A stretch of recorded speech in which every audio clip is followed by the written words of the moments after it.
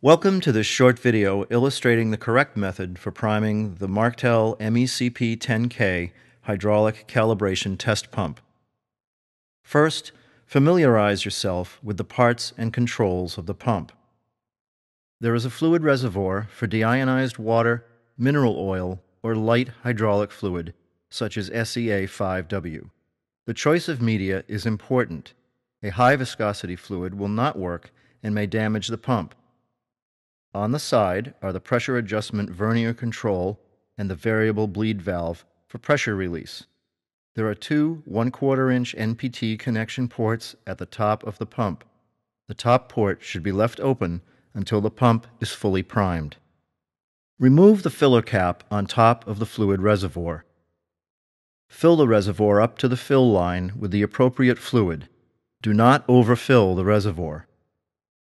Replace the filler cap finger tight. Do not use any tools to tighten the cap.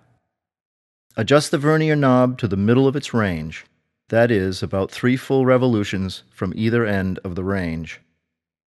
Open the bleed valve fully. Now lay the pump over to a horizontal position. This will allow the internals of the pump to fill with the fluid media.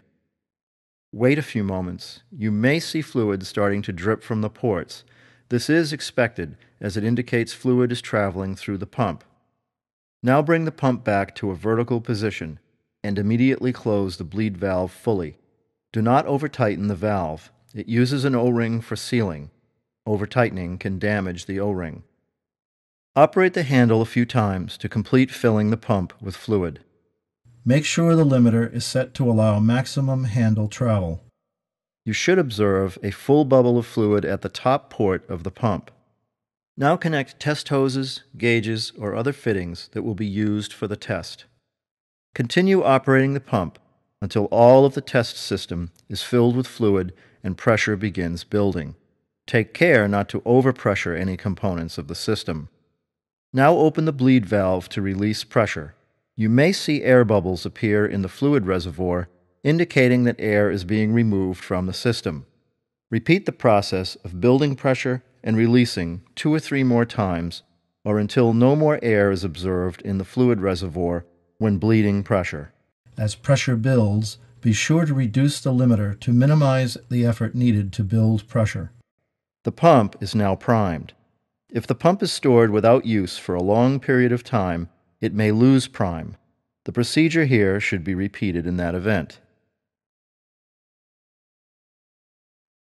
Thank you for buying our products. We hope this video helps you obtain the best service from your Martel MECP-10K hydraulic test pump.